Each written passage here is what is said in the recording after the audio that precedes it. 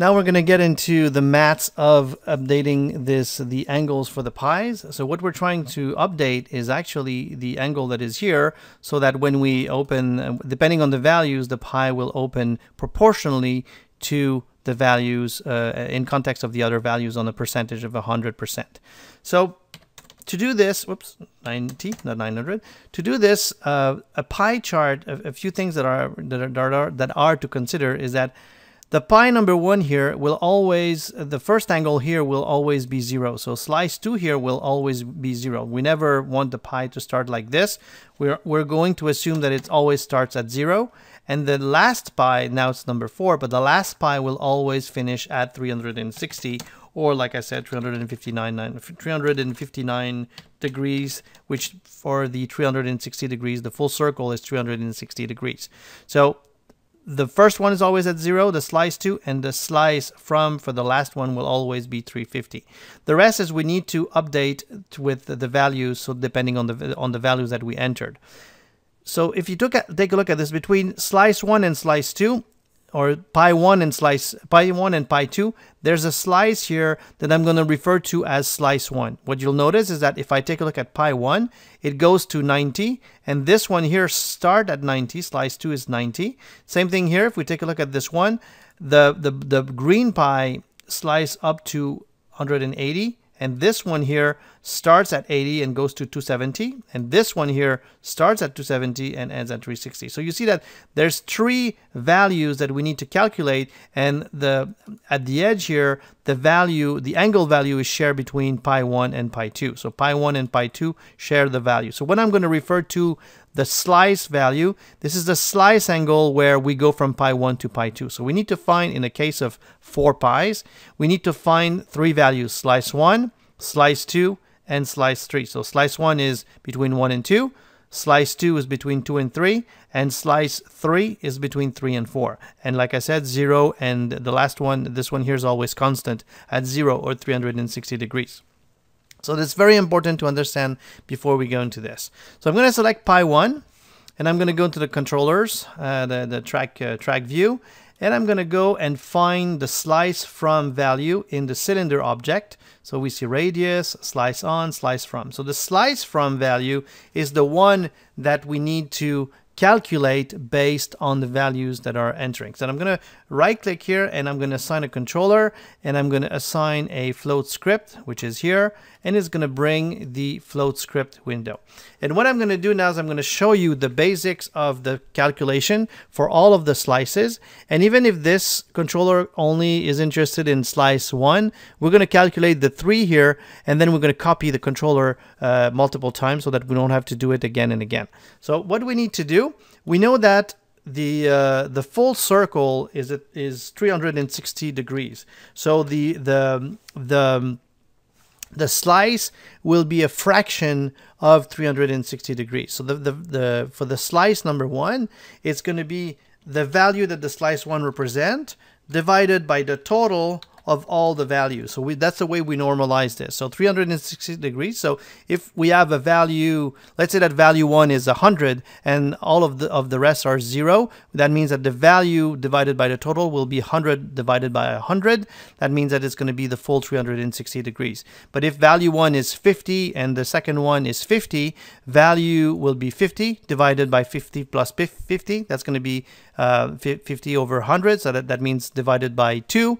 So what we're going to get is an angle of 180 degrees. So that's a way to normalize the value. So the value here is going to be, in our case, the value 1, and that's the value that's the value that we'll be interested for slice 1.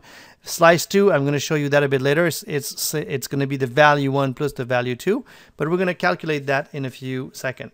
So the total here is going to be value 1 plus value 2 plus value 3. So I'm going to call that value 1 plus value 2 plus value 3 plus value 4, sorry, because we have a 4 pi. So I'm going to say value 4, value 3, and value 4.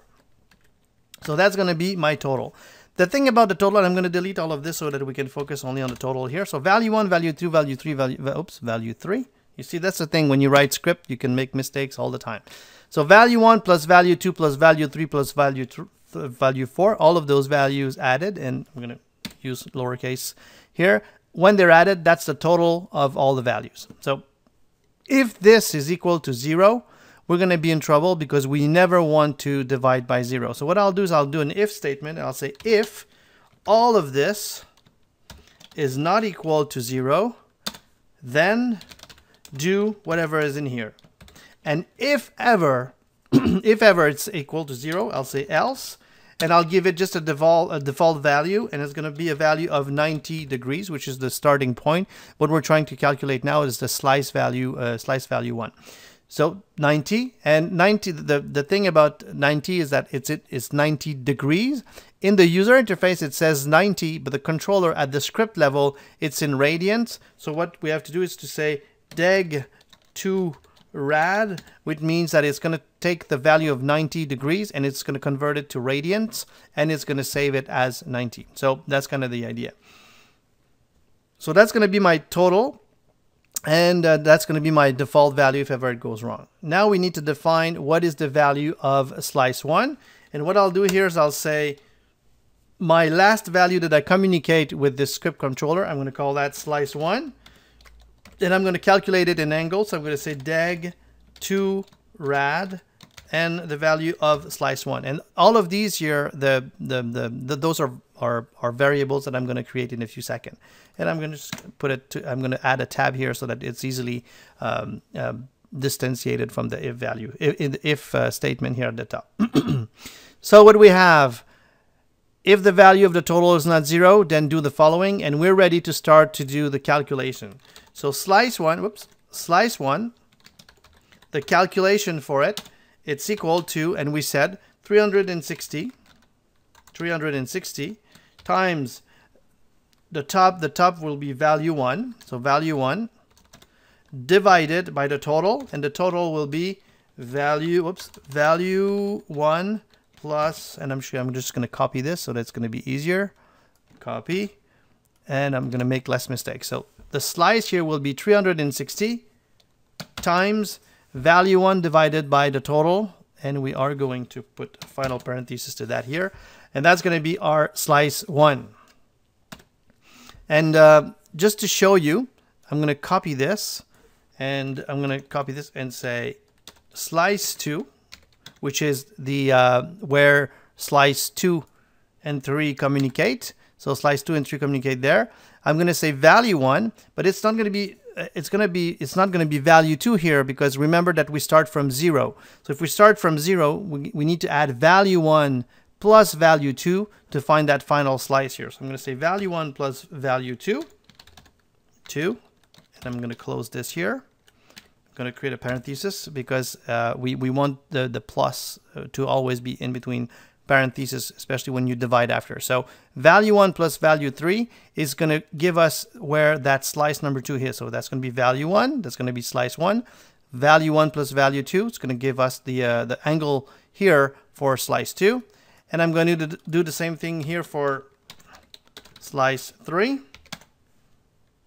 Here we go, slice 3. Value 1 plus value 2 plus value 3. And on the total, which is value 1, so the same thing. And now we're only interested in slice 1. But the beauty is that now that I've done all the mathematics here by copying and pasting in the same controller, I can copy and paste that scripted controller with all the settings that I'm going to create here, all the connections that I'm going to make. And the only thing that I'll have to worry about is just to say, well, if I'm trying to get slice 2, I'm just going to go here and say slice 2. And we're going to be able to find slice 2 immediately, because we have to reuse the same controller for multiple settings inside of the system. So now that we're done with this, value 1, value 2, value 4 don't represent anything yet, so we need to connect those. So I'll say value 1, value 1, I'm going to create a variable of that name. Value 2, create. Value 3, create. And value 4, create. Value 1, I'm going to assign it to my objects, and I'm going to find my control object, which is here. Inside of my control object, in the modify object attribute holder, I should see somewhere value 1. So I'm going to connect that to here. So that's my value 1. Assigned to track, value 2 will be assigned to value 2. Okay. Value 3 assigned to track. We're going to do the same thing, value 3. And value 4 assigned to track, value 4. Now our system is set up to calculate slice 1. So let's evaluate this and see if it works. So now we have our and evaluate. Actually, it should be pretty much 90 degrees because value 1, if we go back to our controller, they're all the same. But if I do change it here, you see that the value affects the angle of pi number 1. But it doesn't affect pi number 2. So that's why what we need to do in order to keep our life simple, I'm going to close this one, go back to the track view, grab the slice from, the controller that is here. Whoops, slice from. I'm going to grab the controller and say copy. I'm going to grab this guy here and I'm going to say the second pi, I'm going to go here and say slice 2. I'm going to right click and say paste. I'm going to make, oops, it seems to be I seem to have a display issue here. So let me just grab this one again.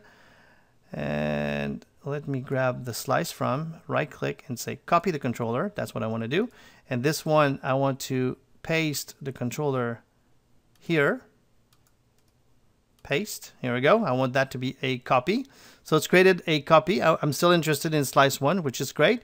The slice from, which is the slice from, which is going to be our slice 2 here.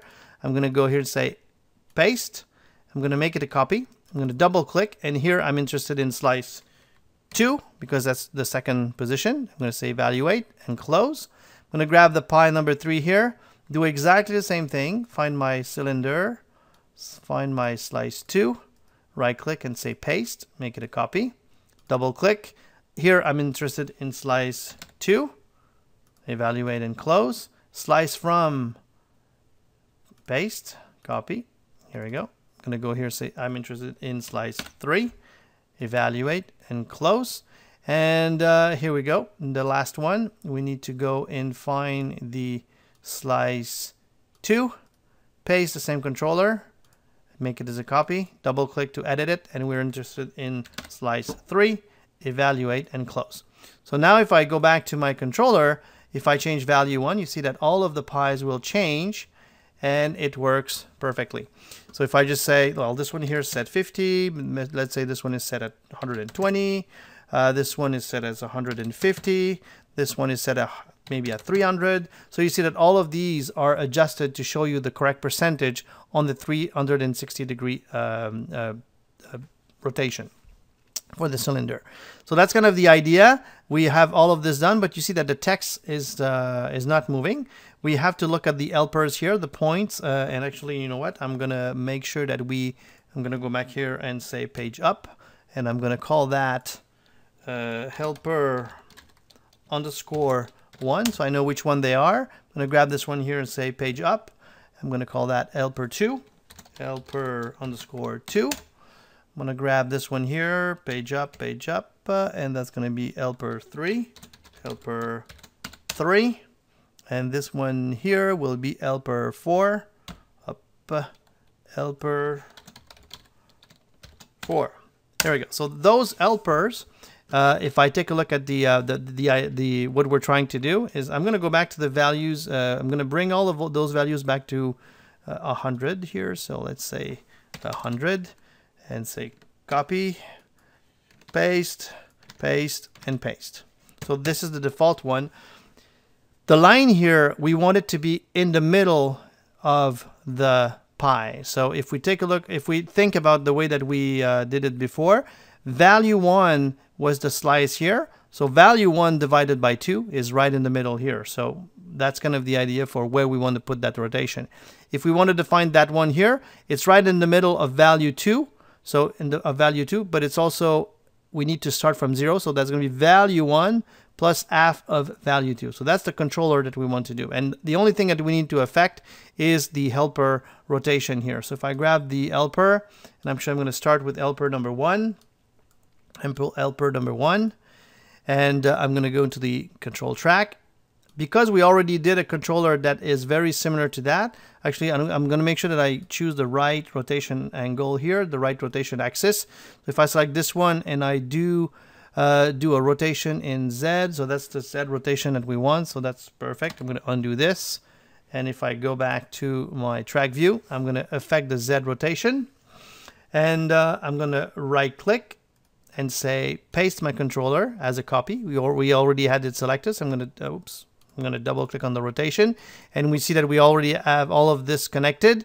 And I'm going to keep the value of slice 1, but I'm going to call that value 1 divided by 2. And that's going to be the position for my, I can also call it, I don't know, line 1. So that's going to be easier. Line 2 is going to be in line 3. Line 3. And line 4, we're going to do it at the end. But line 1 is value 1 divided by 2 over the whole thing. Line 2 will be value 1 plus value 2 divided by 2. Line 3 will be value 1 plus value 2 plus value 3 divided by 2. Whoops, divided by 2. And line 4, copy. That's going to be line 4 plus value 1, value 2, value 3 plus value 4 divided by 2. Whoops, made a mistake here. So plus value 4 divided by 2. And here we're going to put it to line 1. That's the rotation that we're looking for. They like to drag all of this. So I'm going to say evaluate. And now what's going to happen is that it should be right in the middle there. As we can see, that's good. That's right in the middle. So we're going to copy that controller. So I'm going to make sure that I select it, copy it, and we're going to do the same thing for helper number 2. So I'm going to select helper number 2. Helper number 2, we are going to paste on Z rotation and make it a copy and edit it. So instead of line 1, that's going to be line 2. Evaluate, close, make sure that it's in the right position. That's it. Oh, well, we're going to leave it for now. We'll leave it like this for now. That's kind of useful. And I'm going to select helper number 3. Here we go. So helper number 3, we're going to paste it on rotation here. And when it's on rotation, double click, and we are interested in line 3. Evaluate and close. And then the last one here, helper 4. We are going to select helper 4 and paste on the controller here. And we can just select line 4 and evaluate and close. And if we go back here to our full value, and I'm just going to make this one a bit bigger. So let me just close this one. And here we go. Anyway, we'll deal with it for a second. So if I go back to my control object here, you'll see that if we change the value, the text is rotating as well. And this is rotating as well. This is rotating correctly. And this is rotating correctly as well. And you see the 360 here that I'm talking about. Sometimes you get this little glitch. That's why you don't want it to be at 360 at full 360. You want it to be at 359.99999. Anyway, so that's kind of the idea here. In the next video, we're going to see how to finalize this by publishing it to the menu system.